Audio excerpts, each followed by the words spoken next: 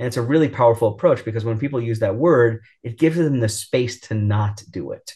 So I listen carefully for that word. And when they say that, I tell them and talk to them about sort of their internal thinking to help process that. So I think that's one. And then two is typically when people come, especially to the first visit, when I review a lot of this, they bring a significant other, a friend, a spouse, a partner, whatever. A lot of times having that, sort of accountability partner really makes a difference. But again, I wish I could tell you who's going to make changes and who's not. Yes, the sicker you are, the more likely I can get them to do almost anything. But why wait till you're so sick? So can you explain the role of antioxidants in plant-based foods in preventing heart disease? Sure. I mean, when you walk into the grocery store, almost always you walk into the produce section. And why? Because it's a highly attractive, bright, and colorful field that makes you want to eat the fruits and vegetables that are there. And the reason is these are loaded with antioxidants and they're attractive to the human eye. Whereas the meat section is as dismal and gray and awful as you could ever imagine. So my strong suggestion is to eat those bright colors, which is a marker that the fruit or vegetable you're eating is loaded in antioxidants. And we know that one of the major aging processes and living in an oxygen-rich environment like we do is that free radical damage is a real thing and it contributes to virtually every part of disease and aging we know of. And when you eat things that scavenge up those free radicals like antioxidants, people do better. So, how does a whole food plant-based diet compare to the Mediterranean diet? You mentioned this in your talk, but if you can talk about that a little bit, diet in terms of cardiovascular health outcomes. Yeah, the cardiovascular outcomes that are possible with a Mediterranean diet are really quite good. Remember that a traditional Mediterranean diet is mostly plant-based. Now, there have been some studies that have looked at a Mediterranean diet versus a vegan diet. Vegan diets tend to edge them out almost always. The pro-vegetarian cohort of the Predimed diet does also do better. But again, I think in general, a plant-based diet is a plus. So if you're not willing to go all the way plant-based for whatever reason you may have, which is probably not always the most logical, but regardless, if that's where you are, going Mediterranean is fine, but I much prefer people go all the way plant-based. So think of it maybe as a stepping stone. But I think the differences are not nearly as much. And remember that getting a Mediterranean diet to apply worldwide may not always work, right? So if you go to parts of Asia that are inland and you say, hey, I want you to eat a Mediterranean diet, it may not register. It's not culturally appropriate. And we know that many of the original Asian diets, which were higher in rice, fruits, vegetables, and other types of grains and minimal amounts of fish, also had very positive outcomes. So, bottom line is eating a predominantly plant based diet of whatever flavor you choose is really the right way to go. And if you can go all the way, more power to you. And what is the role of supplementation in a plant-based diet? In general, there really is no role. If you eat a well balanced diet, you don't need supplements. But if you don't eat a well balanced diet, you might need supplements. The major risk, of course, in a fully plant based diet is B12 deficiency, which some people can get from nutritional yeast. So you might need to take some B12. And then worldwide, most of us are vitamin D deficient because we spend most of our time inside wearing long sleeves and whatnot. So some people might need vitamin D, but the vast majority of people do not need supplements. And what about things like probiotics? Also, probably don't need probiotics necessarily, but if you're worried about it, again, eating a healthy diet improves your gut flora, but you can certainly get a non-dairy fermented yogurt or other vegetable or fruit to help improve your gut microbiome if that's something that you need to do.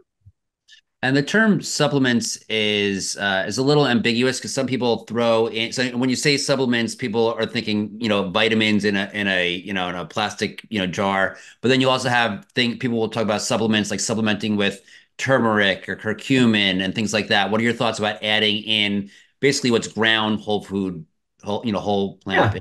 I mean, those are just really spices, right? So if you eat enough Indian food, you'll get all those spices all in every meal, pretty much, if you wanted to. So I tell people that the thing that makes food taste unbelievably good in most cases is the way it's seasoned and spiced. That's also true for meats, right? I mean, most meat, when it's cooked without any spicing, is actually quite not delicious at all. And so I think in general, adding spice and seasonings to your foods makes sense. And they're loaded with antioxidants and other beneficial compounds. And if you're not eating that way or you detest a certain type of food, if you want some ground up turmeric or ginger or whatever, feel free.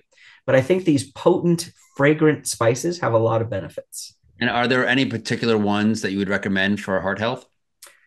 I would say that there's a whole variety. If you're not eating garlic and some of the antioxidants, I would do that. Michael Greger has a whole wonderful list of the antioxidants he consumes every day. He likes Amla, which are gooseberries and all these different things. I would say that if you're loading up on antioxidants in whatever local fruit or vegetable you have available, I'm good with that.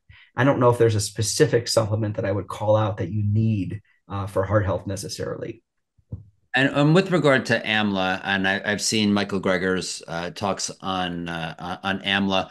What are the health benefits of AMLA in particular, which is considered, kind of the king of of these foods? What's your thoughts on AMLA? I mean, there's data that supports all sorts of health outcomes, often in the neurologic and anti-aging space. And I guess what I would say is it's a potent antioxidant. Um, he would be the first to admit to you that most of these don't taste very good. So you're welcome to try them. I'm not sure you need it, but if you said to me, I want to, live to be 150 years old and I want to stop aging, you might consider it. Again, some of these are quite expensive, some are not expensive at all. So I'm not sure I stand behind that you need these things, but if you said I'm trying to achieve X, Y, or Z, it certainly may not be unreasonable. And are there any downsides that people should be mindful of when they're considering taking any of these? Definitely check with your doctor. Some of these things do interact with known pharmaceuticals and other supplements. And not all of your doctors will know all the supplements. In fact, I think if you were to go around and poll the cardiologists and ask them about AMLA, they would have no idea what it was for the most part. So, what's your response to critics who argue that plant-based diets are not suitable for everyone? Well, that's probably true. I mean, I don't think that you can say that every person could do it. Like again, if you were to live in a very, very cold climate where fruits and vegetables were difficult to come by or grow, you might not be able to do this. But that said, I've never come across a person that wouldn't benefit from this type of approach. So I guess what I would say is, I think everybody does benefit from these, but there's probably some people out there for whatever reason, and it may be that they've built up this terrible sort of cardiometabolic state where when they suddenly eat things that are healthy, their body doesn't respond well.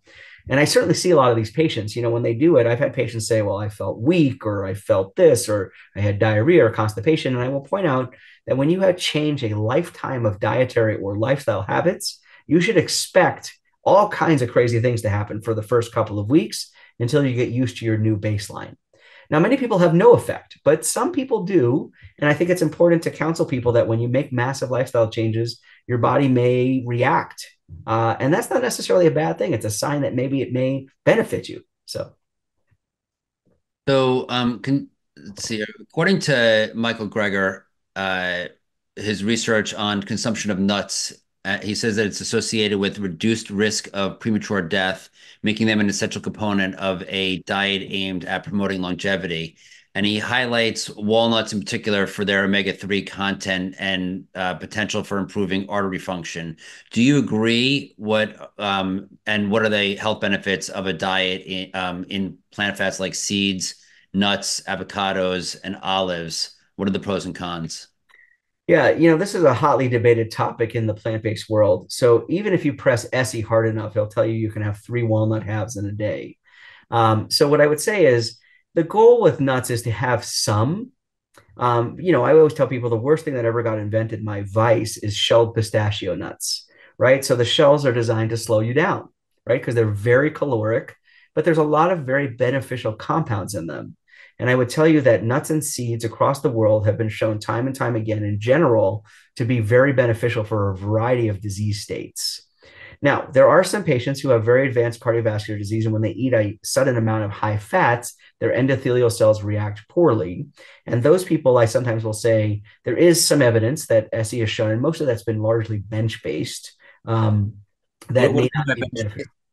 Bench-based meaning that it's not in live human beings. So again, I definitely believe in lower fat, whole food diets with limited nuts, oils, seeds, etc. But they need to be again used in moderation. And then again, a lot of this is splitting hairs, right? When we're talking about the standard American diet versus a diet that has a few nuts and seeds and avocados versus one that doesn't, they're still unbelievably different from each other.